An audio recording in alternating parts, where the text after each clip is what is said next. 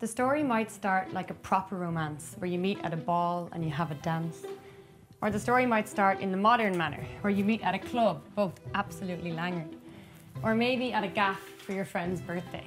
You said you'd drop in for an hour, but decided to stay, because when you went to the kitchen for a glass for your drink, you nearly melted at the man standing by the sink. So the story kind of starts like a proper romance, with sexual electricity from first glance. Of all the people that you meet, it's definitely rare to set eyes on someone and feel immediately ensnared. So you smile at him, but you're feeling unprepared, because when you woke up this morning, what you chose to wear was a raggy pair of jeans and an old t-shirt. Sure, why would you bother getting dressed up for work?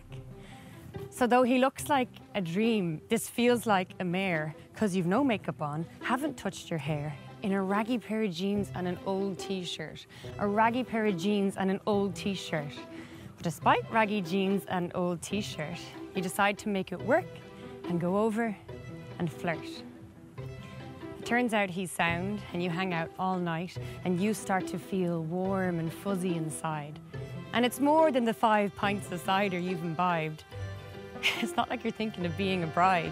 I mean, you don't even usually bat for his side.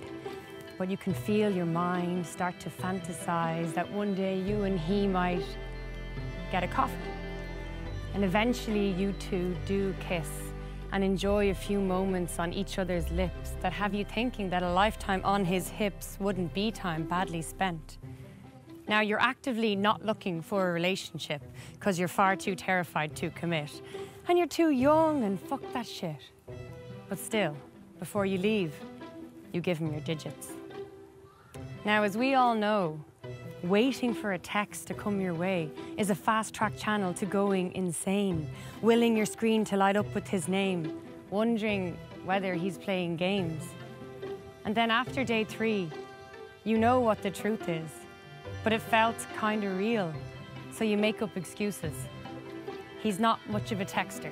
His phone broke. He's busy at work. He might have had a stroke. Searching for a reason and denying the truth that he's just not that into you. You want to text him first, but the girls say, no, you've got to consider the male ego. But in the pub one Friday, after you've had a few, you compose the kind of message he could not misconstrue. When he doesn't write back, he's not playing cool. It's because he's just not that into you. Then a follow request, which you think is a sign that you both had wrong numbers this entire time. He's been texting you daily, getting no replies. So you accept the request and wait for him to say hi. But he doesn't. And not long after that, he likes one of your pics, which has you wondering whether he is actually thick or just a malicious mind-fucking dick. Once again, you're ignoring the obvious truth that he's just not that into you. Because it's not that hard to send a text. But you say, maybe he's still getting over his ex. Or maybe he's really religious and can't have sex, but knew that if he spent time with a goddess like me, he would be too tempted.